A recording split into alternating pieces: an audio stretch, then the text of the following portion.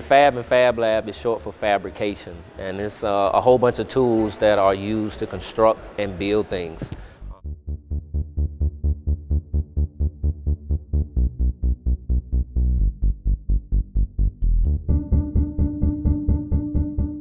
My name is Eric Salim. I'm a visiting instructor with the Department of Biology.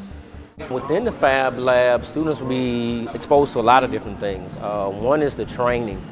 Each of the equipment in here actually uses a software that the industry uses, like AutoCAD, Autodesk. These are things that they will be experienced or exposed to if they went out into the career field. So they get training in that software. The other thing is that they can fabricate it. They can actually use the equipment and the software to make things and be creative. These are things that they can actually use to sell for a business, to be entrepreneurs, or maybe to actually alleviate some problems. Around campus, it can definitely help build certain things, for certain people. Certain machines like this one over here that can cut words and stuff like that. It can create labels or logos or signs and stuff like that for certain buildings.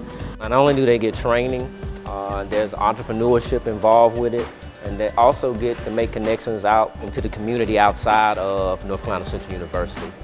And it actually started at MIT.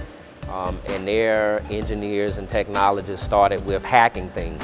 That's basically like taking a computer, taking a lamp, anything, and basically taking it apart and seeing how the parts go together, and then assembling it back into something and performing it different.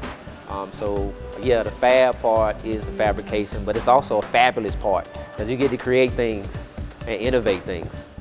In our Fab Lab, the machines that we're working with, I guess the most notable one is the Epilogue laser cutter.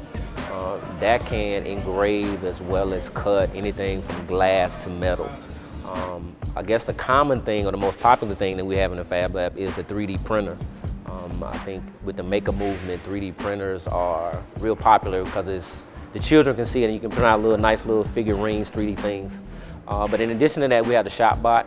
And ShopBot to me is like a big bandsaw that can cut anything I basically put in it, from glass to metal to acrylics to plastics.